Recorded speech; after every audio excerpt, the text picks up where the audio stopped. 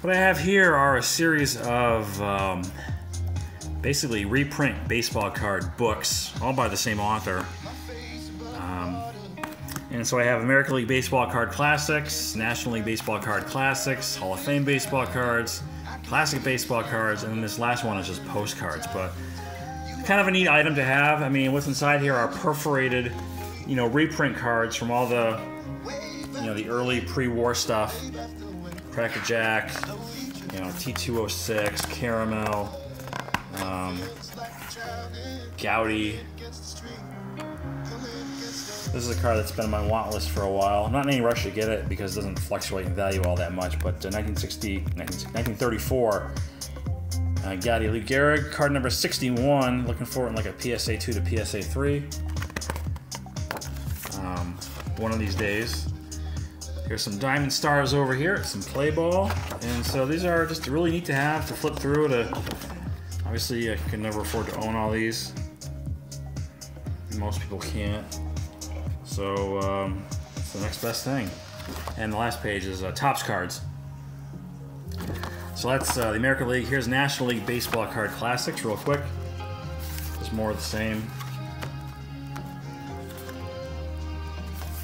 There's another book, I don't know where it is, I have it somewhere, I might have lost it over the years, but there's one that's dedicated to the 53 Bowman color. And it's like, I think like 24 or 36, cards like this, perforated, but of the Bowman color set, and it's just a really slick looking package. 52 Bowmans here, right? So 52, 51. And then Topps here in the back. Hall of Fame baseball cards. So this is just both American and National League, I presume.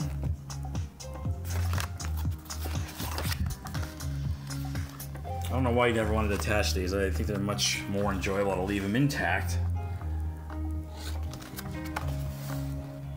Cracker Jack. If Deep House is a nation, we want to be president. Babe Ruth. I have the real deal on that one. Sirius XM. In low grade.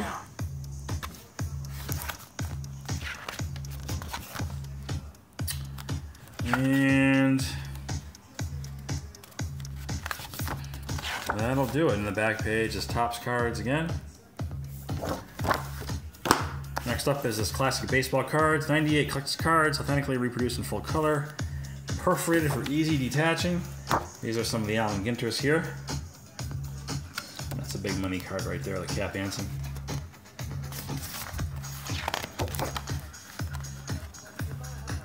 Series of tobacco cards, all the rare ones, right? Honus Wagner, Eddie Plank.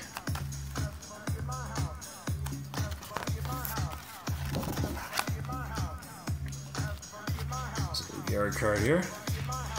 Tony Lazzeri. I'm not sure, I forget the name of what this set is. I want to say it's DeLong, but I don't think that's correct. I don't think I'm cool. Actually, it's probably right in the back, right? No, it's not on the back, so I don't know. Oh, I forgot what that set was called. This is 1940 or 41 play ball, I believe, here. And this is Gowdy heads up with the Maggio rookie card. This last one's not baseball cards, it's just postcards, but they're still neat to look at. Some classic old-time photography here.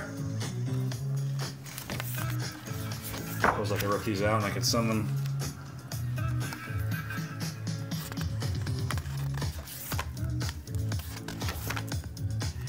Hey, by the way, what the fuck happened to YouTube? I used to like it where I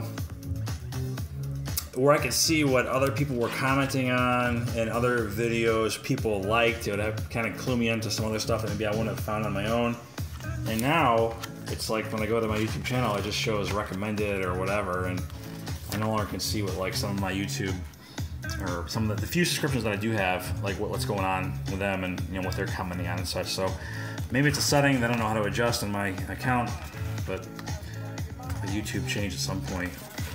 Here's a nice, it's a Babe Ruth, really young Babe Ruth right there. And so there you have it. Great baseball players of the past. One more page here.